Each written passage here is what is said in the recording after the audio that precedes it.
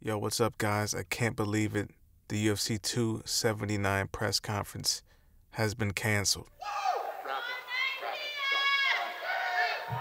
Yeah, this ain't gonna happen. I apologize, everybody. I am in very weird waters here. This has never happened in the history of this company. So, trust me when I tell you this is the right decision not to do this press conference right now. And yeah, I hear you. No, I don't think you do hear us, Dana White, because we want that press conference at all costs. I'm with you. But for everybody's safety, this is the right decision. All right? I apologize. Yeah. Thanks for coming. So evidently the whole reason this thing got called off is that Kevin Holland and Khamzat got into a scuffle. And then as Nate Diaz and Khamzat were waiting to go up on stage, a member of Nate Diaz's team threw a water bottle in the direction of Khamzat. And that's when Dana White called it. And Tony Ferguson can be seen here being Tony Ferguson and keeping the crowd entertained.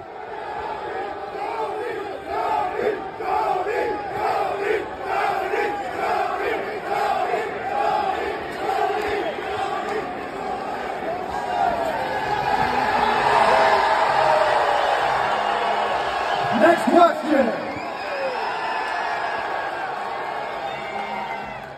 There were multiple things going on at the same time. It wasn't just one thing that erupted and it happened. There were multiple things going on back here at the same time.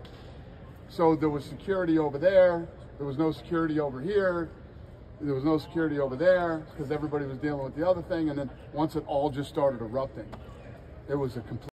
Can we assume Kevin was involved?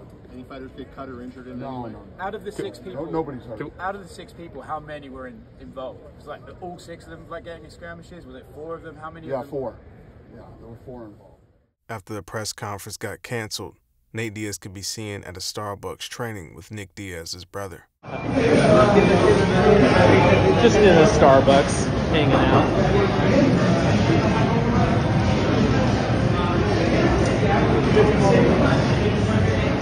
Cesar Gracie BJJ Instagram put this out saying spontaneous training at Starbucks after getting kicked out of the press conference is the most stocked thing in Vegas. Yo, I wish I was at that Starbucks so bad. So we're all pretty much waiting on footage of this thing, but all this information is still developing. Ariel Wine recently put a tweet out saying, more info coming in. Khamzat Chimaev push-kicked Holland in the chest. Chimaev was reacting to things Holland has said recently, and it set him off, I'm told. Once that was broken up, the Chimaev-Diaz part of the story popped off, and then the bottles started flying. Kevin Holland responded saying, that's weird. I didn't feel a thing. UFC StatBot, please update this as a failed attempt via Chimaev.